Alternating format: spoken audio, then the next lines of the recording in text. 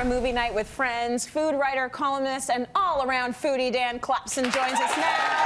Thank you. With his bestie, Marilyn Smith. We can't have Dan here and have you in the studio and not have you join us. No kidding. I call him Clapson. Clapson. Yeah, Clapson. You guys go way back, and I love the idea of this segment. It's snacky, and it's classy, and it's not. So what are we pairing today? So we're pairing Prosecco and popcorn together, because I think bubbles pretty much goes with everything, I would say.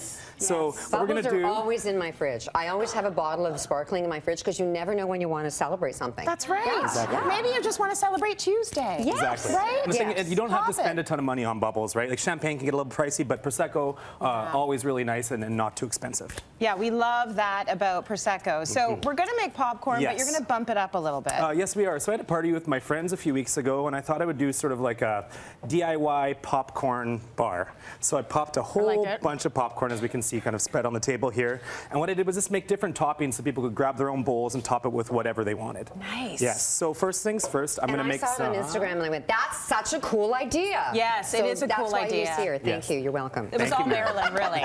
She's the reason why. I appreciate you very much. Oh. Party started! Can't waste it. I never do that. That's I never make it. It's like 7 years bad luck, I think. That just means it's a good party. I know, that's what I heard. Sorry, okay. So what are the toppings that you have? Like, what are my options at the popcorn bar? Well, first and fomost, I think when you think of popcorn, you think of butter, right? Yes. So instead of just adding melted butter, I'm going to show you how to infuse flavors into butter really, really easily. Ooh, yeah. First and foremost, so I have melted probably a little bit too much butter in this pot here, about a stick and a half. There's no such thing. I would agree with that. I'm having a breakdown. It's perfect. Okay. So all we're going to do now is just pour it into 3 separate bowls, and then this is just examples of what you can do. So in here, I have a little bit of fresh rosemary, here a garlic clove, and in here I have thyme and a little bit of lemon zest. Ooh, nice. So all we're going to do is just pour in the melted butter into each. And the melted butter does not need a lot of time to infuse. So if you do this for about a few minutes before your friends come over, then the flavor in here is going to be quite pronounced. Seriously? Nice. That fast, eh? Really, really fast. So really this is grown-up popcorn, really. It is grown-up popcorn. Yeah. Exactly. So you're going to infuse it, and then when they pick the bowl, they get their bowl of popcorn, they're going to pour on the butter that they want. However much they want. If you want to layer it like they do in the movie theater, that's fantastic. Even better. That's my way to do it. Yeah. And then once we get to the toppings, I got a little bit creative over here. Okay. So on my left, we just have some shredded Parmesan cheese. Ah, yes. Parmigiano Reggiano. Yeah, wonderful, wonderful. In the middle, a little bit unorthodox, that's crushed up barbecue chips. Oh. Now, right? I'm not mad at you. We clap for that. So, tell them why. So the reason I did that is because a lot of the popcorn seasonings you can buy in the grocery store are not gluten-free. So if you have gluten-free friends, a lot of potato chips are. So if you bring the potato chips, you can put them in a food processor and put them in a bowl. And the topping, the way it sticks to popcorn is very similar to the seasonings you'd buy. Okay. Yeah. You can also just put that in a paper towel and smash the heck out Exactly. of it. There you go. That works too. Exactly. Over here we have some fried onions. So those little crispy onions you can buy in the grocery store. You put on top of fries or hot dogs, anything like that. And last but not least, if you want to go a little bit fancier, I did crush up a whole bunch of herbs and deep fry them quickly.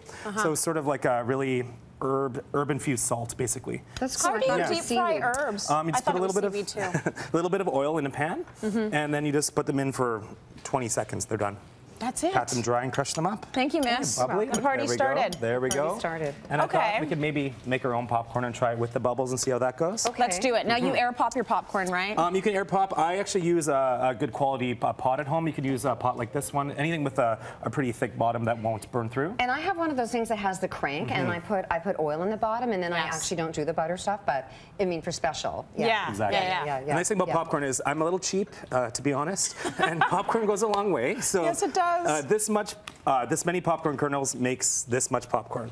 So you can go a long way at the popcorn bar. And it's got fiber in it. There we go. It's got fiber in it. I do actually want to discuss this. So if this is dinner every once in a while. Nothing wrong with that. Mayor, how bad is this? Is it okay? It's okay as long as it's air popped? No, even with, I do mine with canola oil in that pot. And so I don't even mind that. And then if you put cheese on it. I mean, come on. It's like one of those I'm so sad I'm going to eat popcorn night. It's okay. Kind of. It's okay. Or I'm so happy I want to eat popcorn night. I'm so happy. Or like, oh, none of my children are here and I can do whatever I want. Yeah. That's always fun too. Dinner for one. You're leaving leaning against the counter. You've got popcorn. You have a glass of wine. Like, to me, that's an amazing night. I didn't even sit down yet, and I'm good. I know. It's either that or a jar of peanut butter. There you go. I'm ice cream. I'll do the whole thing. Ice cream. Yeah. Ice cream after popcorn for dessert. Yeah, that's good. But with the sparkles, it kind of kicks it up a notch. You're having a party all by yourself. That's right. What do we want here? Rosemary? I want butter? rosemary on mine, okay? So you can smell it already. Yeah, you can actually. I already know that I want the cheese on mine. Cheese on yours? It's either the cheese or the